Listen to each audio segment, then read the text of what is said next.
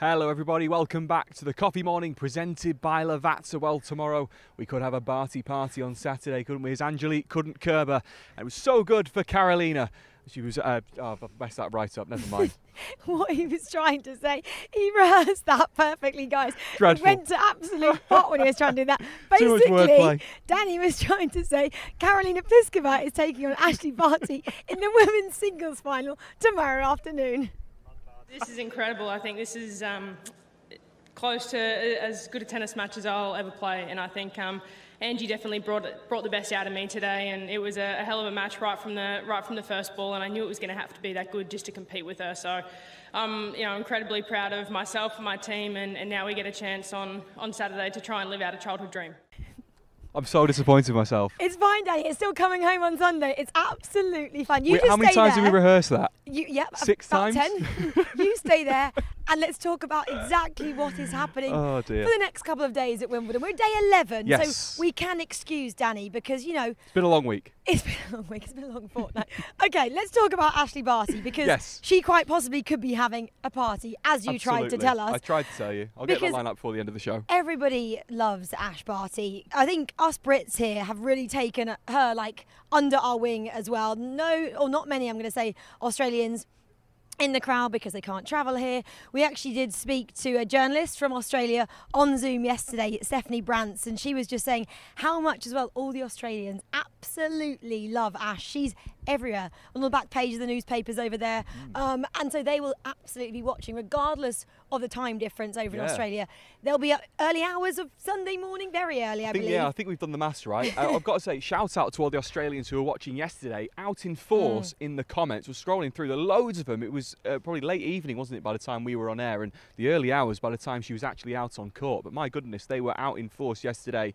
And as like they always you say, are. Well, they always are, aren't they? But if they can't be here, then this is the next best thing, I guess. But there was a lot of support for her out there yesterday. Yeah, well, I think so. She's just doing like exceptionally well. Obviously, her first time into a Wimbledon final. She's obviously a Grand Slam champion back in 2019 at Roland Garros. And I guess the talking point is the fact that she's been injured heading into here. And she said openly, I'm not going to hit the panic button, but I love grass. You know, she had a hip injury, she pulled out of Roland Garros. She's been kind of steadily building as the fortnight's gone on. I guess the only thing that really tested her was Carla Suarez Navarro in round 1 when she actually dropped her only set of the tournament so far. And from that matchup, she's just been going from strength to strength. And I think everyone is just loving watching her and listening to her because her post-match interviews are brilliant as well. Good. Yeah, I mean, like you say she's not really been tested, but has she not, or has she just been too good for everybody that she's played? She called the quarter-final as close to perfect a match as she will ever play. And that's kind of what you want to do. You want to basically peak at the right time, don't you? Well, she is doing just that, of course. In the semi-final, she had a former champion here from 2018, Angelique Kerber, and she said that really made her, or Kerber made her play her best tennis as well.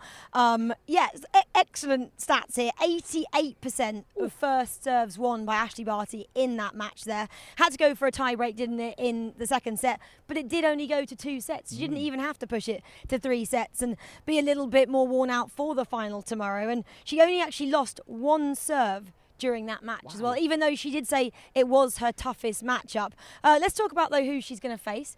Karolina Pliskova, of course, her first time in a final here. She has been at a Grand Slam final before, back in 2016 now at the US Open.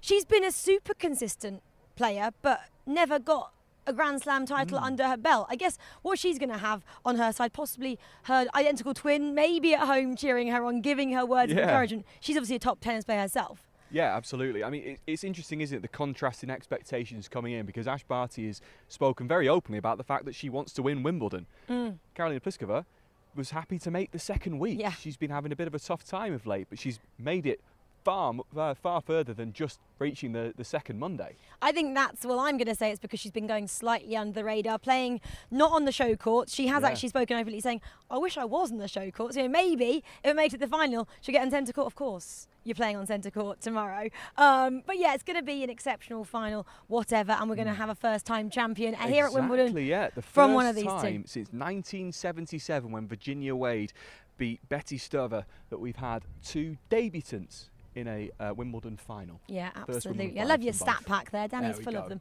Okay, let's talk about a player who is no longer here at the championships. She did make it through to Manic Monday. Of course, was the 17-year-old American Coco Gauff.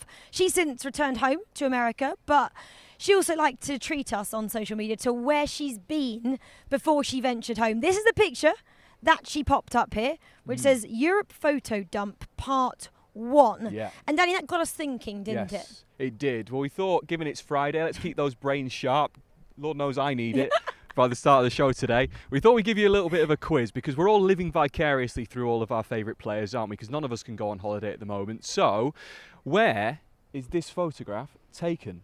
Not a clue. I suppose we've narrowed it down to 3 different countries there you can see on the caption. But pop it in the comments if you think you know where in particular Coco is in this photograph. And we will tell you the answer before 11 o'clock, before we're off air. I mean, the fact that she posted it possibly means it's somewhere historic, but I don't know. But we want you guys to have a guess and let us know. Okay, Danny, you also have been out and about taking in all kind of the sights and smells of Wimbledon here. You got to go and, I guess, visit the tennis balls and see exactly what journey a tennis ball takes in a day. I mean, that kind of confuses me. I can't wait to watch the video at the end of the show. Yeah. Just to see what they go through. Quite a lot, I'm sure. And that got us thinking again, didn't it? Absolutely, yeah. Well, I was very interested to see exactly what these tennis balls go through during the day. We'll show you that later on in the show as well. So again, we're going to test your knowledge because we were in centre court, weren't we, a couple of days ago? Very big court, very big court. So we thought we'd pose you a little bit of a teaser. How many of these tennis balls could fit into centre court with the roof closed? Obviously, it has a capacity of 15,000 people. That may or may not help tennis you. balls are a lot smaller than people. So it's more than 15,000. So how many tennis balls can fit in centre court is the question. It is either A, 5 million, B, 290 million, or do you think it's C, 875 million? All you have to do is give us your answer, A, B or C. Don't worry about the million. A, B or C. Comment below and let us know. And again, we'll reveal that answer once we've watched Danny's video at the end of the show. Absolutely. Just pop your answer in the comments. While you have a think about that, here's what you may have missed from day 10.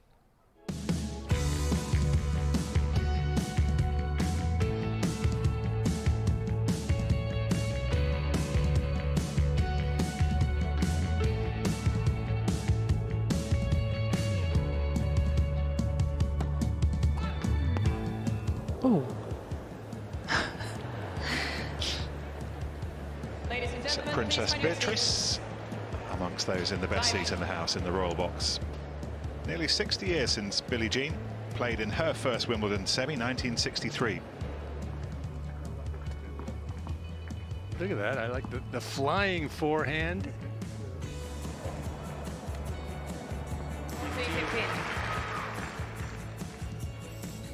Now that is one of the great pictures of Wimbledon 2021. Sweet Carolina, for the first time ever, a Wimbledon finalist. It's emotional for lots of people. Wow, I love the emotion there from Pliskova's team going into her first final here at the All England Club. You can see exactly what it means to her.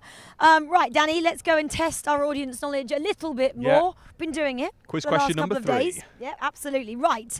We have been showing you some digital artwork of some different players over the last couple of days. We've shown you Nick Kyrgios, Serena Williams, Steffi Graf, and we've got you to guess, haven't we? Because we kind of animate these pictures, and then there's a tennis ball over the players' faces, and we like to say, who do you think these players are? We have another one for you today. This is the picture in question, but who is the player that this lady, Amelia Noyes, has drawn for us today? Danny, you usually give us some clues. Have you got some for us today, please? Absolutely. Well, the last 2 that we've asked you to try and identify have been current players. So I will tell you that this particular player has not been playing during these championships. They've not been on courts. However, if you've been paying attention, you will have noticed her around the grounds this week. So she's not been playing, but she has been here in the last week. Has she been working with me quite a lot? Is it Laura Robson?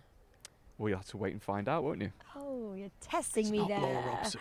Okay, well, whilst you guys think about who that player in the picture is, here you can check out some of the shots of the day from yesterday.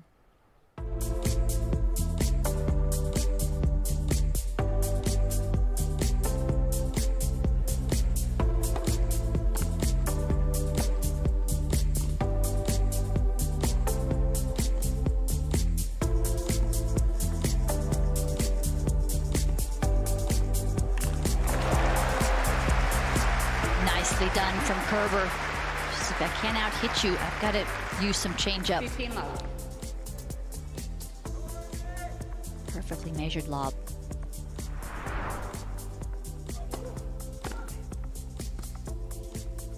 Oh, that's gorgeous. The combination.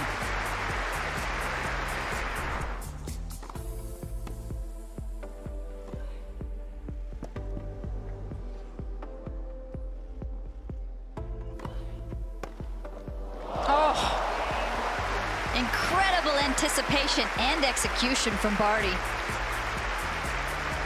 She was a step away from the raw box.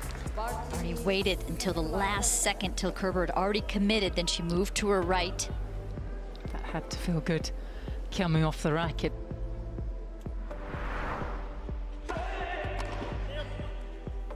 Oh, that's what you want to see if you're playing in the tiebreaker.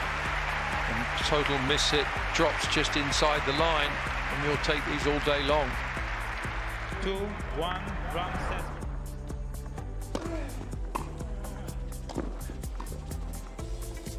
And this will be interesting.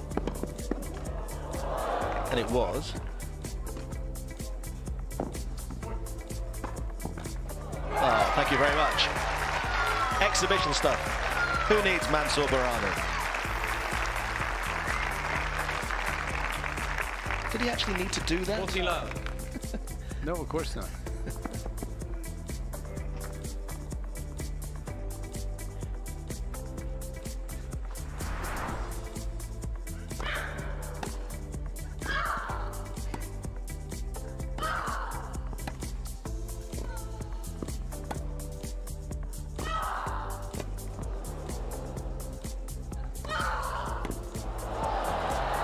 Goodness, on the baseline, great hustle, as well as great guessing from Pliskova. Played the percentages.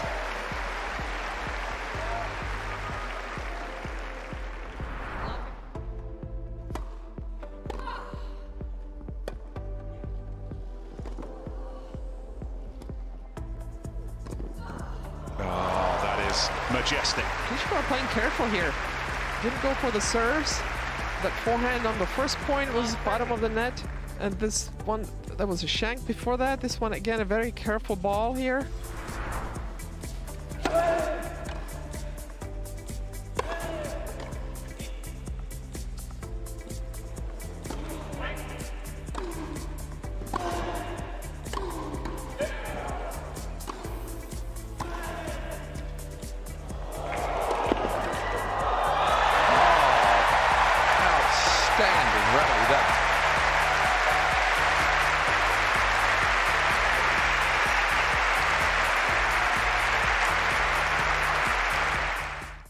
Always love shots of the day. We've got two huge matches to build up to today, the men's semi-finals. Adam Hunt has joined us from the Wimbledon channel.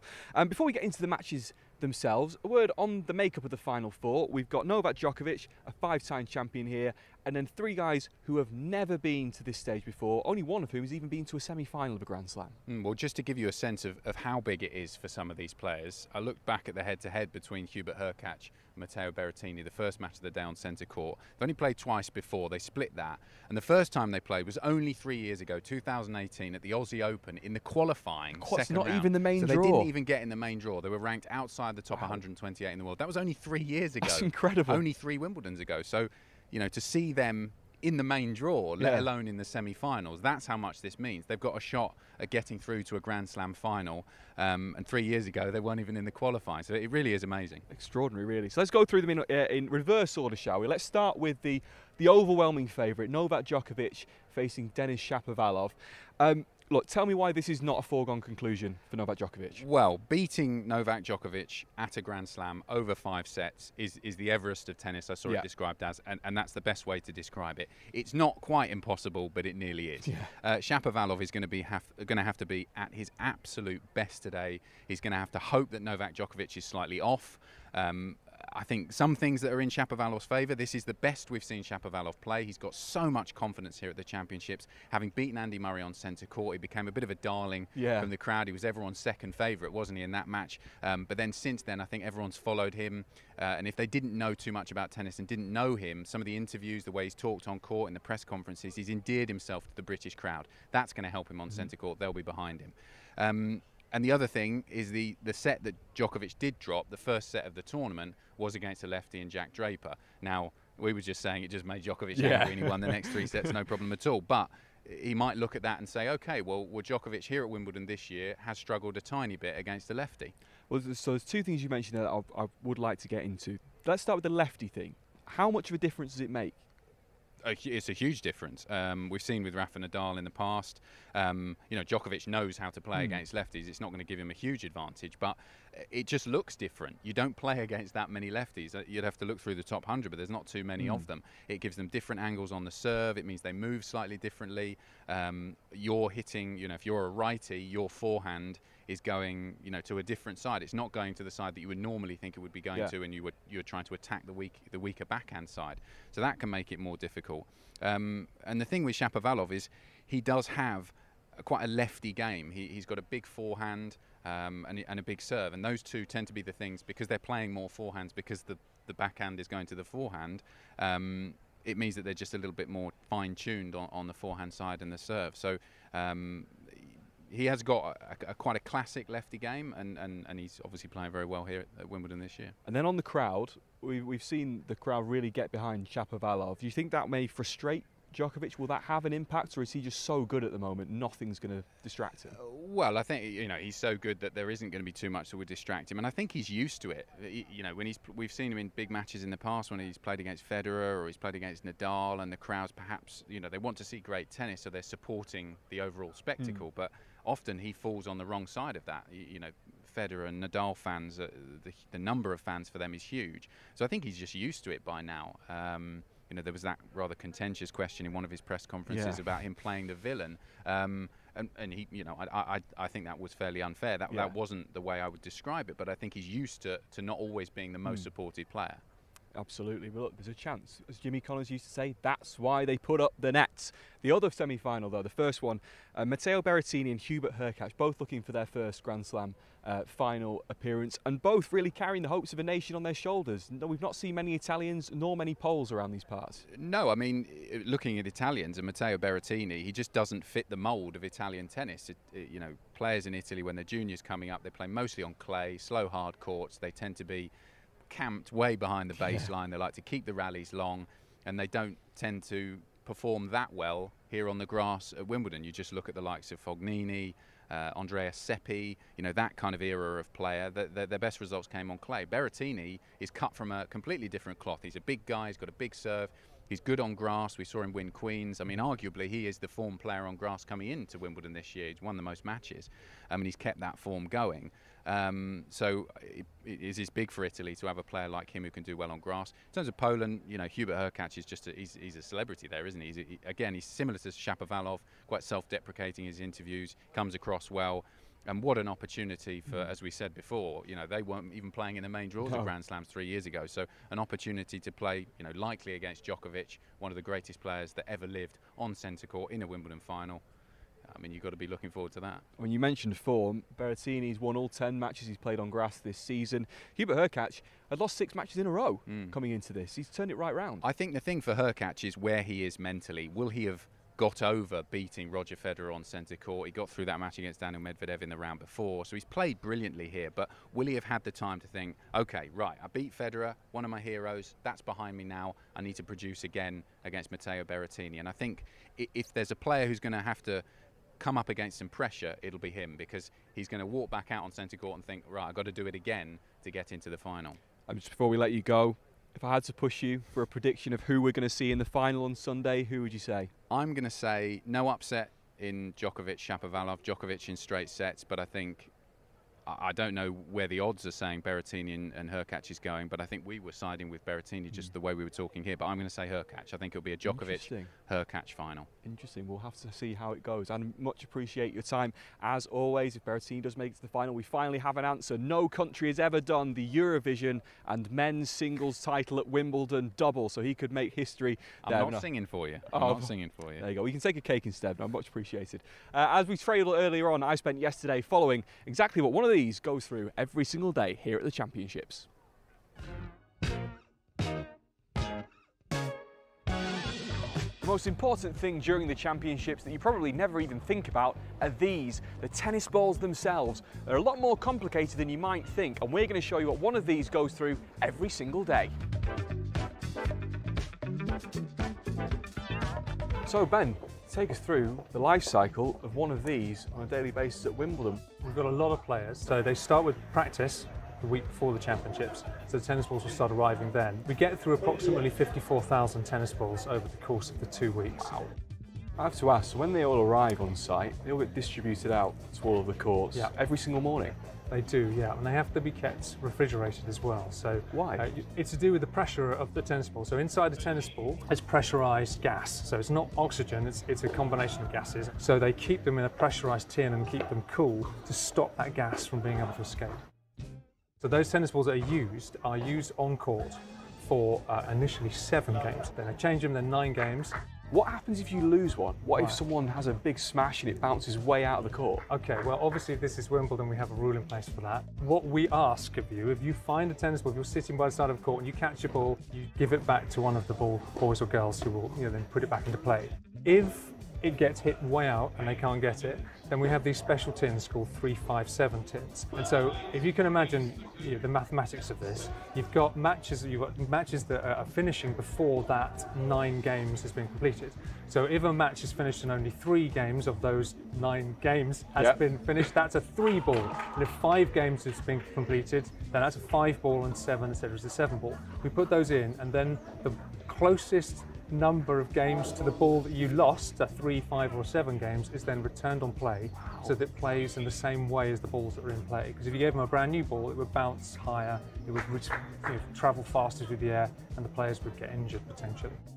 And once those tennis balls are used, they get taken back to ball distribution, who will then grade them. If they're fine and they've still got, as you can see on your ball there, the logo on them and the date, and it's still clear, they get put into tins, they put an X on them, and those tins are brought here to the used ball championships balls hut, where we sell them for £1 each to raise money for the Wimbledon Foundation, which is the official charity of the All England Tennis Club. So Rachel, when all the balls have been used in matches, they come here and they're resold. That's right, so the balls come here to the used balls kiosk, where we sell them for £1 a ball, and all of the money comes to the Wimbledon Foundation, which is the charity of the All England Club and the championships. Tell me a bit more about the Wimbledon Foundation. Where does the money go? So the foundation supports more than 100 projects a year, which are helping people facing a wide range of issues in their lives, particularly here in our local community of Merton and Wandsworth, but also projects nationally and internationally as well. So one project that benefited last year from the balls actually is a project called Rackets Cube. So they're working with children in our local community of Roehampton, just up the road, and they combine teaching children sport, but also doing maths tuition and providing a nutritious meal for those children. And as well as giving them a grant last year, we also sent them some of the 2020 balls that weren't required when the championships were cancelled. So they put together community boxes for families living on the Alton estate in Roehampton. They contain fresh food, but also lots of activities for children to keep them occupied during lockdown. So the tins of tennis balls were one of the items that went into the boxes. That's fantastic. So every penny that is raised from the sale of used balls is going to a really fantastic cause and making a difference to someone's life. There you go. No better reason why you can't go home with a very piece of the championships yourselves. Well, right on cue, I just got a message from my friend saying, can you go and get me a Wimbledon ball from this year to add to my collection? She's worked here for many years, so yes, I can. They're £1 if any of you are coming to the championships over the next couple of days. Yeah, and obviously the money goes to the Wimbledon Foundation. So yeah, great little charity. Really, really good causes all around this area and throughout the UK and the world. Fantastic stuff. Right, well, now I think it's time to announce the results from how many tennis balls can fit inside centre court.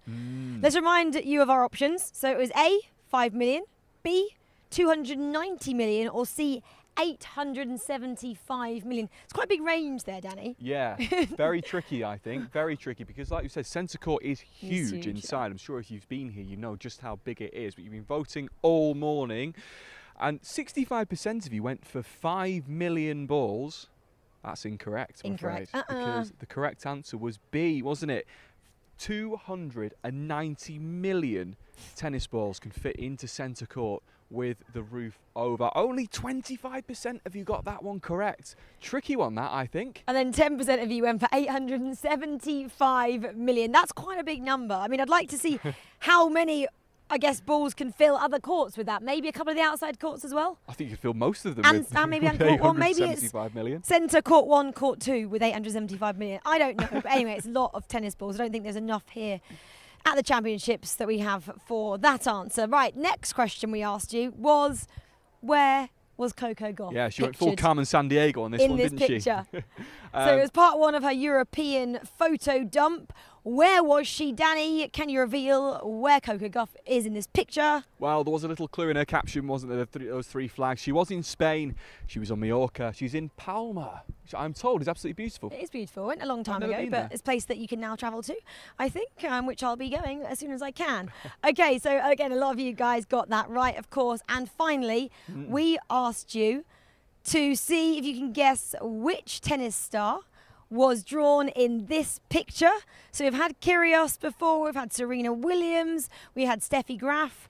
The person in this picture today, Danny, was... Well, let's have a look, shall we? I think this was maybe a tricky one, but we did say it's an ex-player. Yep. It's not She's somebody been here. who has been here, and I mean, she is an absolute legend around these parts, isn't she? I mean, we know the answer. It's one of the absolute royalties, I guess, around here. She was in the royal box yesterday. It is, of course, Billie Jean King, absolute tennis royalty, in the royal box yesterday, legend of Wimbledon. Legend well of done, Wimbledon, everybody who got that one correct. 39 Grand Slam 39 titles she achieved over her career. And Jenny Drummond, our reporter, she went to catch up with her yesterday as well. And Jenny asked her, who would you like to have to a dinner party if you could pick one person? She said, Her Royal Highness, Majesty the Queen. That would be quite an interesting party, wouldn't I think she's one of the few people who could maybe pick up the phone to the Queen and actually get her to a dinner party. Yeah, I think because she actually met her before and she was pretty cool. Yeah, I'm not surprised. I'd love to be at that dinner party around that table. Absolutely. Well, we're pretty much at the end of our show today. Adam Hunt's already taken one of these. I think I might steal one too. Danny, where are you off to? What are you doing? Well, I need to get hands on one of those muffins, I think, the way that they're going. I'm not sure. Again, doubles is on today. Doubles and wheelchairs is really good fun if you've not watched it. Very fast paced. So I'm going to, I don't know, I might have a wander around the outside courts down by centre and see which one tickles my fancy. Well, maybe we actually hang around centre court because we'll be able to hear exactly what's happening inside centre court. Of course, it's the men's semi-finals. Novak Djokovic is up against the young 22-year-old Canadian in the form of Denis Shapovalov, looking to be only the second ever Canadian to make it through to the Wimbledon final. I cannot wait for that one. Absolutely. Listen, you shouldn't need any hyping, should you, for that match? You shouldn't need anything to get yourself up for it. It's exciting enough already. But just in case you do need something a little extra, we'll leave you with this.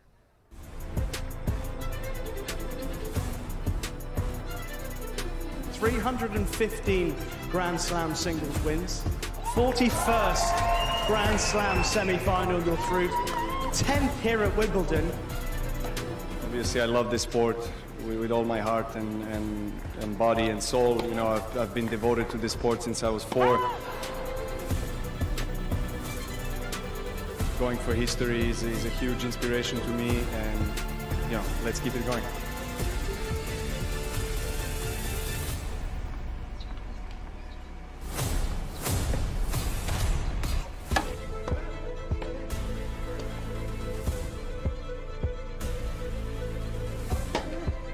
Obviously, he's the best player in the world.